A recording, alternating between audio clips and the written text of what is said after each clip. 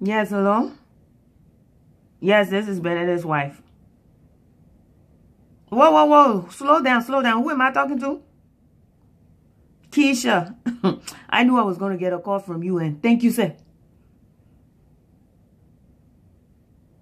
I don't know how much trouble I've gotten you into with your command, okay? That's none of my business, Keisha. We could have talked about this woman to woman. Really? I didn't know you were so smart to think out of the box. If you wanted us to talk about this woman to woman, Keisha, you could have called me way before contacting my husband.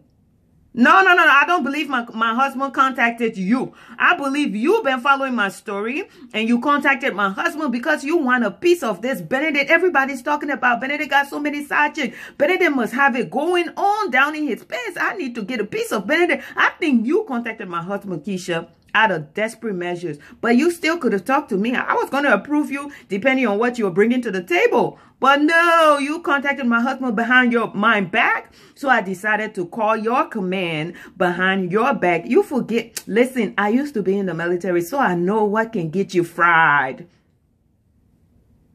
No, that's not cold. That's not cold. What you did to me is cold. You trying to wreck my home, okay? Listen, Keisha, I can have all of this I can turn back the hands of time on this one, okay? I can have all of this reversed. If only, I mean, you are lieutenant, so you're making a lot of money. Yeah, not anymore, but we can get you back to your pay grade. If only you buy me the 2018 Buick, the SUV. Keisha, this is going to be a lose-lose for you if you don't do it. If you want to be on the win-win side, you're going to do it. Because all I'm going to do is call your command and tell them, look, I'm sorry. I'm so sorry about Keisha.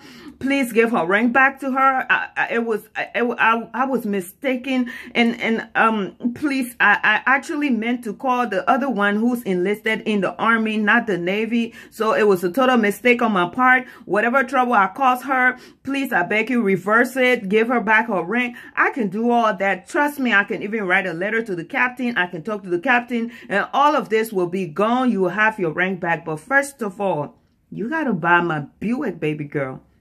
And that date that you and Benedict already scheduled, guess what? That date will have to happen, Keisha. You can't run from this. It will have to happen. And guess what? I'm bringing my kids, and my husband is not going to spend any money. I'm not going to spend any money. You're going to treat all of us. Show some appreciation for the wifey-in-law. Your wifey-in-law. I'm the wifey-in-law. You know that? I'm your wifey-in-law. I'm not out of my mind. And if you think that I'm crazy, Keisha, just try to not do what I just asked you to do. You will know the next level to crazy.